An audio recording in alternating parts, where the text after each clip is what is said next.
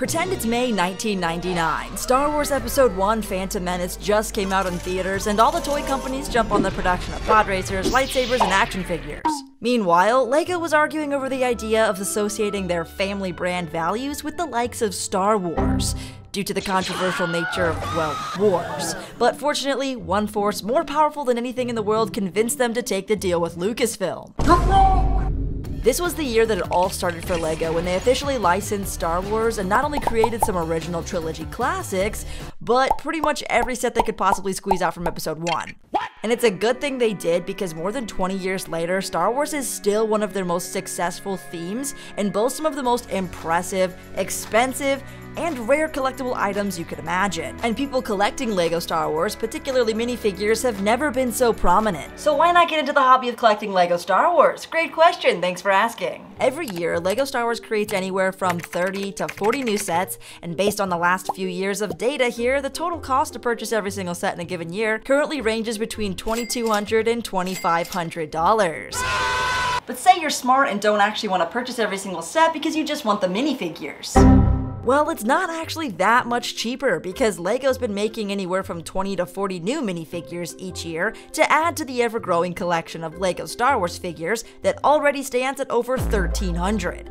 But looking back at the last 23 years, some of the best, most collectible items are from over 10 years ago, making them outrageously expensive because they're no longer available. And that's because LEGO sets are retired after about a year or two, with some exceptions. And whatever stock is left at retailers is bought up by collectors, smaller shops, and investors, leading us to the problem of scarcity. And you guessed it, some of the oldest sets are the most rare nowadays because LEGO just simply didn't produce as many sets as they do now, and there's just not as many sealed copies left. Now, a lot of people, mostly me, but a lot of people tend to agree that some of the best, most desirable LEGO Star Wars sets to collect are from that 2009 to 2014 era, which seems to have been a golden era for LEGO Star Wars, despite any big screen movie releases during those years. The Clone Wars literally carved out shelf space for the licensed theme to stay relevant, and the Clone Wars sets and clone minifigures are still some of the most sought after to this day, with most of the sets selling at on average over $300 and lots of minifigures valued at over $100. But can't LEGO just remake sets from the Clone Wars and produce new and updated versions of these beloved minifigures? Yes and no.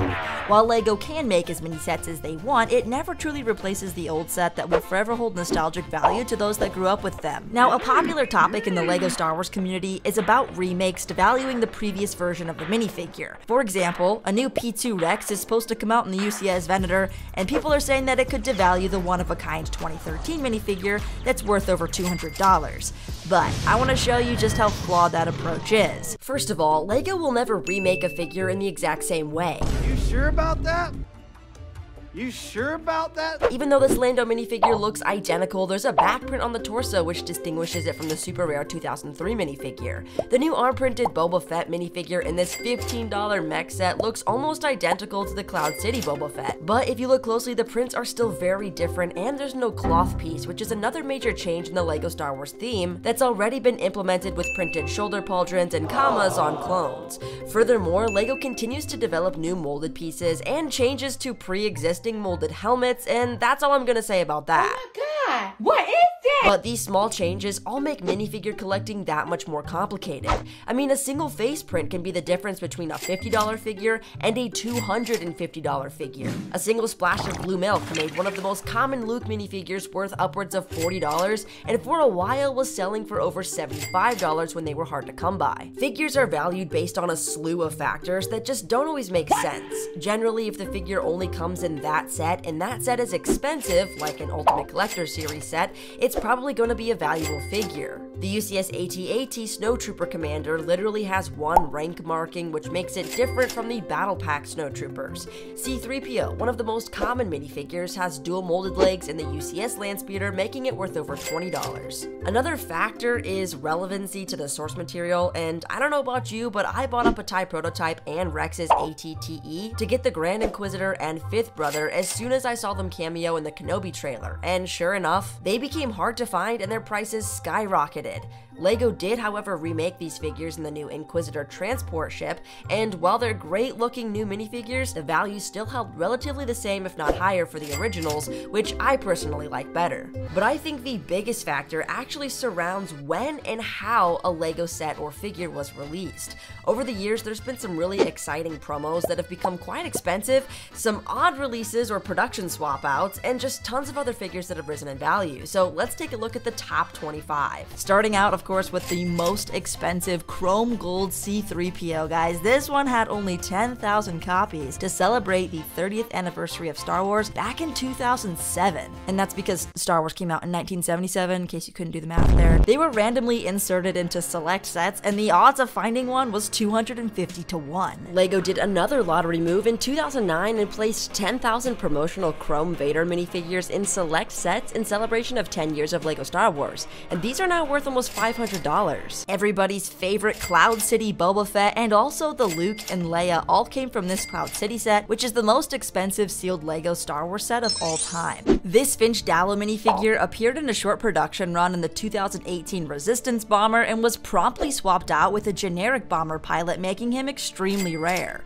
A similar occurrence also happened in the 2014 production run of the Ghost, with the black-haired and eyebrowed version of Kanan Jarrus, who was later swapped out to have brown hair to be more screen accurate. Another weird production run was in the 2009 UCS Tantive 4, and some of the Leia minifigures had this mismolded smooth hair, making it now worth almost $450, and there's even a variant with larger eyes around the same price. The most recent exclusive and valuable minifigure made was the 2019 Yuletide Pilot, which came in the Christmas X-Wing gifted to LEGO employees, making this figure quite difficult to obtain. Also difficult to obtain is the one and only OG Jango Fett from the 2002 Slave One, making this minifigure the Jango Fett equivalent to the Cloud City Boba. And while you may have known about some of those, did you know that the first ever May 4th promotion was the Shadow ARF Trooper in 2011? LEGO did something similar again in 2014 with the Darth Revan polybag, based on Star Wars Knights of the Old Republic, the video game, or KOTOR, if you're a real fan. Then we have adult Ahsoka Tano, P2 Captain Rex, Queen Amidala, Pre Vizsla,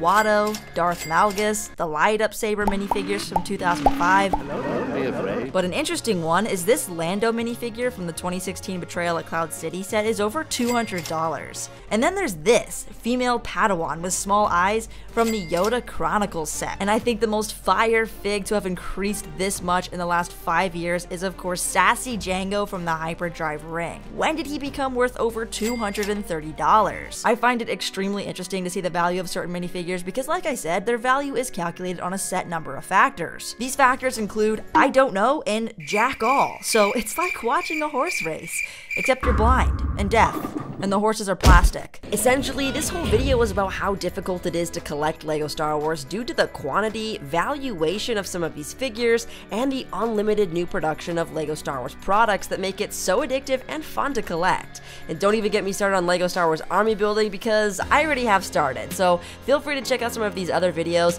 Don't forget to hit that like button, and I'll see you next time.